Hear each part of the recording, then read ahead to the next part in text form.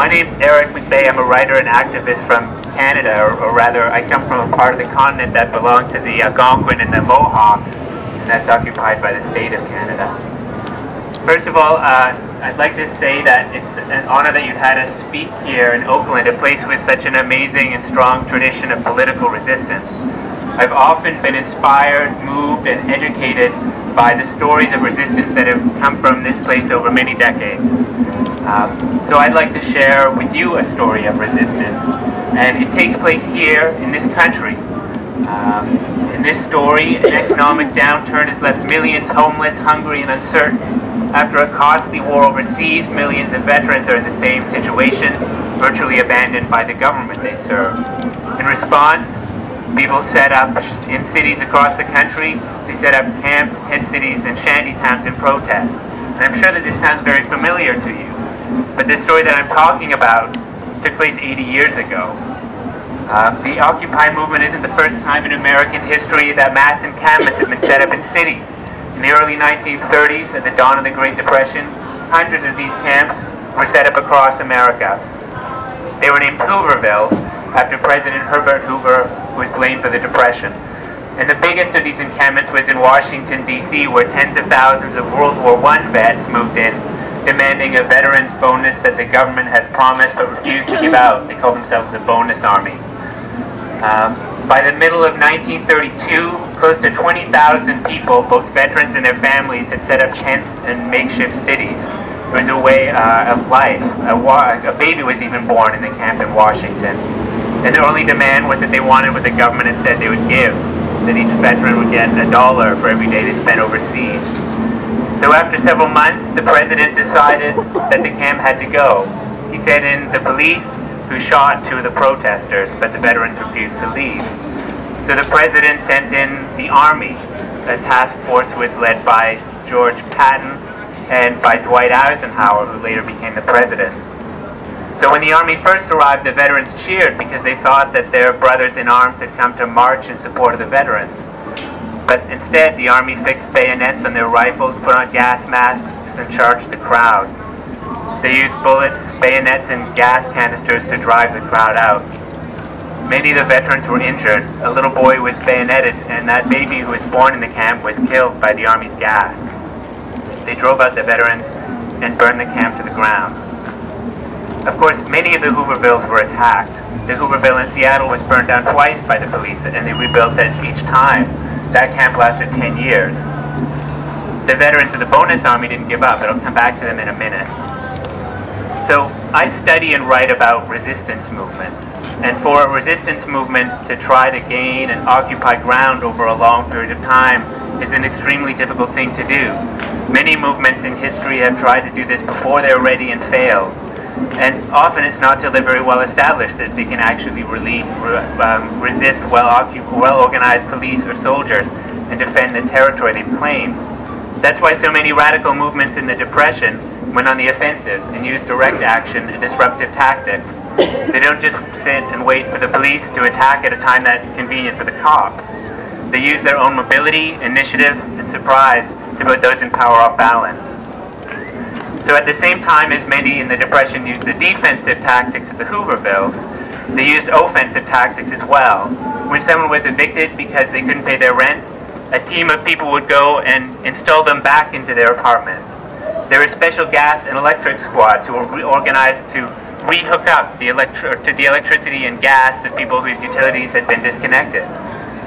And if the government wasn't giving a family the relief services they need, then people would go down and they would occupy the relief office until they got what they needed. In Atlanta, around the same time as the people in the Washington Hooverville were being kicked out, 23,000 families were taken off the relief rolls because the government said there wasn't enough money. So 1,000 unemployed people converged on the courthouse and made them find the funds. These tactics were very successful. And the book Poor People's Movement argues that because poor people have little political leverage, they can only succeed through disruption of the system outside of the electoral politics and outside of government bureaucracy. They win by going on the offensive, and they lose when they're co-opted by those in power, when they're convinced to stop causing so much trouble and just go along with the system. The Occupy movement has been very resistant to co-optation, so you've been avoiding that one major trap that that those in power use to neutralize social movements. But remember that movements only win when they can mobilize around concrete short-term goals. That's what gives people practice in resistance. It's what keeps the momentum up, and it's what rallies new people to movements. You here in Oakland have already made great progress in this direction with the blockade of the port and the general strike. So if anyone can do this, it's you folks here. Let's get back to the bonus army and the veterans of the Great Depression. 4 years after the camp in Washington was burned, the government finally gave in and paid the veterans their bonus. So why did they do this? One reason, of course, was that those who organized the bonus army and the Hoovervilles never gave up. Even when they were attacked and evicted, they regrouped, and they fought back, and they tried new things. The other reason was that during the Great Depression, the federal government was increasingly terrified of a revolution. When you have people storming welfare offices and reconnecting their own utilities and rallying in marches of tens of thousands, it starts to look like a revolution might be imminent. So the government realized that the only way to head it off was to make concessions. People got concessions because the government was afraid of them, and because they never gave up. So the Hoovervilles were slowly removed as World War II began, as the economy began to grow again, and as programs were put into place to abolish them. It's not going to happen the same way this time. The economy is never going to recover and grow the way it did in World War II. Capitalism is a pyramid scheme. It's a Ponzi scheme. It can only function when it grows, when it continually expands its circle of exploitation. The problem is not a glitch in capitalism. The problem is capitalism itself.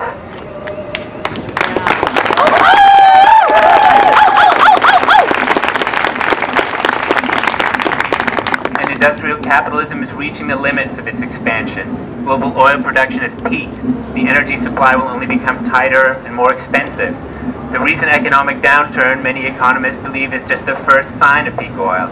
But once it truly sets in, the increasing cost and decreasing supply of energy will stall industrial manufacturing and transportation on a global scale. Global capitalism will wither. But this won't happen fast enough to stop global warming on its own. And the first effects of global warming, the worst effects, won't happen until decades after the oil is already gone. There's a lag effect, but once it happens, it's self-perpetuating. The ice caps will melt and release huge amounts of frozen greenhouse gases. The oceans, already emptied out by industrial fishing, will turn acidic and die. And the Amazon rainforest, which currently produces its own climate through transpiring moisture, will turn into a desert. According to a report from the International Energy Agency this week, we only have about 5 years to prevent irreversible runaway global warming. This is the conservative International Energy Agency. And we have to stop runaway global warming by whatever means we can, whatever means we can muster.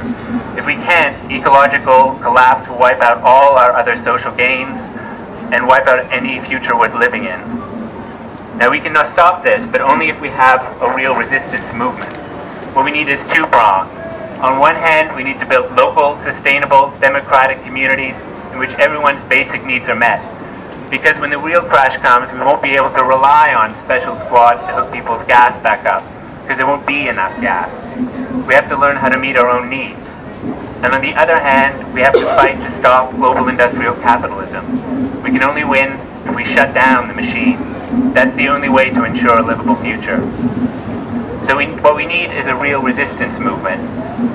And in addition to your movement, there's a movement right now organizing around these ideas called Deep Green Resistance. And there are people today here from that movement handing out flyers, including one called Occupy the Machine, which is a plan to occupy the actual physical infrastructure, to shut down the infrastructure that's destroying the planet and that's enriching the 1% at the expense of everyone else. Turn down the internal movement, not the physical external movement. Then we talking real. So the plan in Occupy the Machine is one of the first steps in a broader strategy to save the planet. Tomorrow there will be an event called Earth at Risk in Berkeley, 7 people, including ourselves, Aaron Darty Roy, Thomas Lindsay, and Stephanie McMillan, will talk about how to build a resistance movement that can save the planet. It starts tomorrow at 10 a.m. at Wheeler Hall at UC Berkeley, and you can find out more by visiting earthAtRisk.net.